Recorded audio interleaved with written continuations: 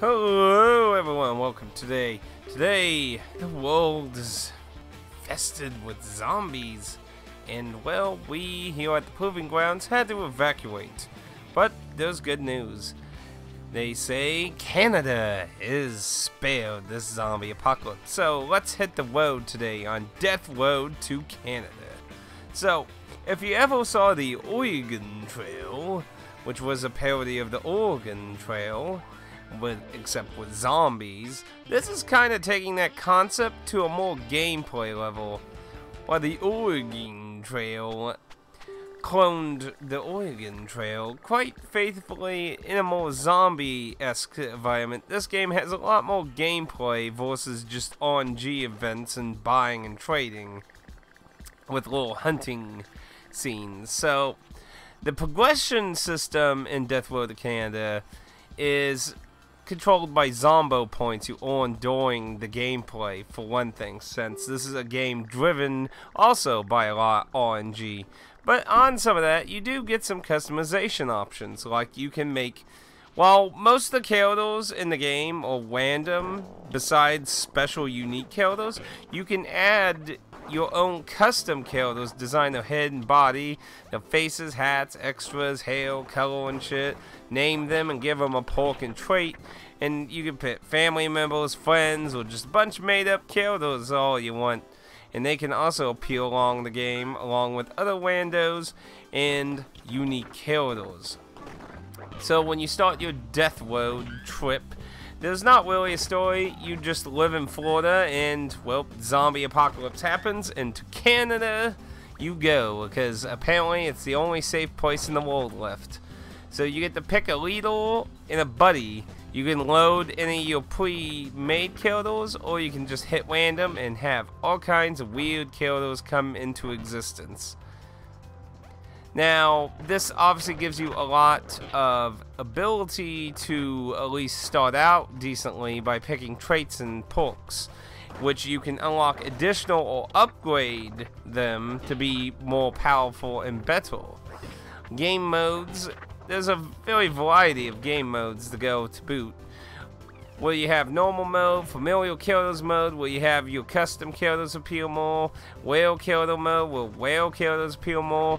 You got short trip mode, that's just a shorter play session, a long winding mode, that's longer, deadlier mode, where it's just more harder, and then it starts going bonkers with whale character extreme, which is just harder, and endless mode, and just all kinds of fucking insane modes. So you get a lot, you get to unlock them as you clear different modes, so it gives you a nice variety. And the mode system doesn't affect your trophy progress too much if you're going for trophies too. Many trophies involve getting a lot of whale characters out into Canada, but there are a few, like beating Deadlier mode is a trophy in that. So beating most of the modes are a trophy themselves, but the vast majority are getting characters into Canada, along with a few other special traits. So you get to choose a lot there, and you start on your path. Now, depending on your characters you choose and their traits and perks and that, you may get other starting stuff, like the car nut starts off with a really good car and things. And then generally how it plays is similar to the Oregon Trail. You'll get random events on the road, but you'll also get opportunities where you get sieged or go out to explore. The going out to explore sections, you'll usually get a list of 2 to 4 sections, and then usually an option to look around more at the penalty cost of more of your gas resources, and you go to explore different areas for goods, ammo, guns, weapons, food, gas, everything you need. Sometimes you can also find additional things that will increase your character stats. Each character has strength, fitness, shooting, wits, attitude, composure, loyalty, morale, medical, and mechanical, giving them all kinds of different effects during different events. For example, having car issues being mechanical will be good, people injured, medical will be good. Then certain events of bandits, attacks, and that can have effects with composure and things, attitude, Loyalty can affect how likely someone may betray you in certain events, or run off, or steal your things. Like, there's a lot of different things that can happen depending on your stats. Some good, and many are bad. So you just have to learn the ins and outs of traits and characters. I like using a lot of familial characters over randos, but you can get some good randos too. But if you like making characters based on friends and stuff, you'll have a lot of fun with this in that regard. Lots and lots of fun. I made a number based on my viewers and friends and things, and it's just been a lot of fun playing. Now, this isn't a very story-driven-esque game. This is more the type of game you play more and more of, because, like I said, it's not really a story. You start in Florida and you head off to Canada because the zombie apocalypse started, and you've heard, well, Canada is apparently safe. That's pretty much all the story. Now, characters can have more or less in different stats, health and strength and that, making them good and bad at wielding different things. Obviously having better strength with weapons and more shooting for guns and that. And there's a pretty decent gun variety too. You got pistols, handguns, with different kinds of pistols and handguns, a few revolvers, shotguns. You get a lot of options, and you gotta be very careful with your car and exploring, because zombies can appear on the map and cut out your loot, so sometimes you may be forced to abandon your car if you're not good. But while on the road, it plays a lot like the Oregon Trail, having weird RNG events that can affect you positively or negatively in challenging checks depending on your stats. Now, you can have a party up to 4 people, but the more people you have, the more food your party consumes. And plus, there are unique scenarios and characters that can cause more or less food to be eaten, just depending on overall what's going on. But overall, I really enjoy the RNG in this. Now, this is on PC, PS4. I think it's also on, let me get a quick check here. I don't think it's on Xbox One, I don't believe. I believe it was on, I think it was also available on, let's see, Steam, GOG, so you can get a DRM free version. It is on Xbox One. I know there's this. Okay, so it's on Steam. You can get it on GOG for DRM free. It's on PS4, which is the version you're seeing. It has a Nintendo Switch. It is on Xbox One. However, if you want physically, it's only available on PS4 and Nintendo Switch through PlayAsia. It was a exclusive title they sold, and if you want the Nintendo Switch version, you're looking at $39, and if you want the PS4 version, you're looking at $34. And those are still, at the time of this video, available through PlayAsia, or multi-language and that. Now, if you're looking for digital, on all digital fronts, it's $14.99, which is a decent price on that. Now, is it worthy of getting a physical? I've really been enjoying the game myself. Like, I love zombie games. And this is also one that you can play cooperative. I believe all the console versions are only 2-player only, but recently they added 4-player into the PC version. I do not know if that may get added into the console version, but so that could change depending on things. But this is a very delightful game. If you're into zombie smashing type games, and believe me, some of the scenarios get crazy, because the longer the road and the closer the cannon you get, the more horrible it gets with the sieges, which are events where zombies overwhelm your party and you're forced to defend and survive. And that can be quite dreadful. I've had many terrible encounters before where many terrible people have died in buildings, especially in the last scenarios, until you get used to it. Interestingly, there is a small bit of stealth in the game, but it's not that big unless the map is pretty huge. Basically, zombies are attracted to loud sounds like guns and things, but it doesn't usually come into play as a big thing too often.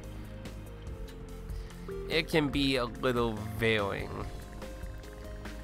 But overall, I really enjoyed it. Now, I haven't got to play with anyone in this, but I have seen some people play co-op. A minor gripe I've seen with co-op a lot, especially with the new full player update, is when someone dies and has to pick control of characters and that. And apparently with the full player update, the problem is that you have to do it when the stage starts and not prior, like when you go out of your car to do raids for houses, hospitals, going through buildings, or running through the sewers and such. So that can depend a lot variety. But as I said, there's no real story. It's just a lot of weird, funny shit. I mean, this game does not take itself too serious. I mean, hell, you can find a guy who sells anime shit. You can find a lot of unique characters. Like, I found Jason, Elvis, a bodybuilder who can throw cars, the Good Fairy, Octodad, and there's a lot of reference guest characters to other indie games and reference characters to properties. Like I've ran into a character that's a reference to Cloud, a character that's a reference to Ali from Chrono Trigger. You know, there's a lot of silly, weird shit in this game. It doesn't take itself very serious, but if you want to survive your road to Canada, that part you may have to take serious. But overall, it's a pretty hilarious game full of little pixelated zombies that overwhelm you way too fucking much. And learning the mechanics is just one part of survival to Canada. Because when I first played, I got to Canada with Jason Voorhees, who had a weird mechanic of actually murdering people depending on his morale throughout the journey. So you have to kind of keep it in flux. I believe he murdered 2 people during that playthrough, I believe. But it's a pretty interesting game. I definitely recommend it. But is it worth the $30+ for a physical version? Personally, like for the PS4 version, I think $34 is a great price to add this physically to your collection. I know a lot of limited copies of games can have varying, like Red Arts has had a few games that are kind of bundle dundles that are just really cheap digitally and aren't very interesting. But this is I really enjoyed this game, so I'm definitely glad I got a physical version myself. But whether it's worth the $39 for the Switch version or the $34 for the PS4 version through PlayAsia, that's, you'll have to make up your own mind. And there's the possibility of finding it through eBay and that possibly cheaper, because so unlimited games sometimes actually do go a bit down. Scalpers have kind of mellowed out more since there's so many more companies with this game. But I would say it's definitely worth a solid $20 at least to me, even though that's digitally priced for $14.99. But I like it. It has a lot of replay value, especially if you're playing with friends, and you can have lots of hilarious moments in this game. I really like it, and I just keep playing it a lot. But if you're being stingy, you know, $15 digitally is a pretty good price. And like, actually right now it's for sale for $8.99 on PSN as the recording of this video. So, you know, you always got sales options too. But sadly, no physical for Xbox One. But hey, you can also do DRM free with GOG. So there's a lot of good options with this game. I definitely recommend it. Check it out if you love zombie games. Basically, if I was to give it a tagline, I would call it the pixelated Dead Rising Oregon Trail game. And that's about it. If you have any questions, feel free to leave a comment down below. And if you feel like you've learned something interesting from this video, please feel free to leave a like. It helps the Proving Grounds grow so much more. But if you feel you've learned nothing of interest at all, you can leave a dislike guilt-free. Until next time, be careful on the death road to Canada, because those zombie hordes, Oh, those zombie hordes. どうだった？私の作った朝ごはん。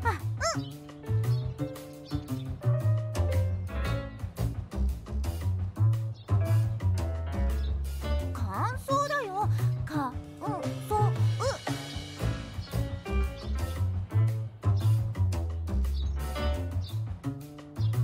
そうか、そう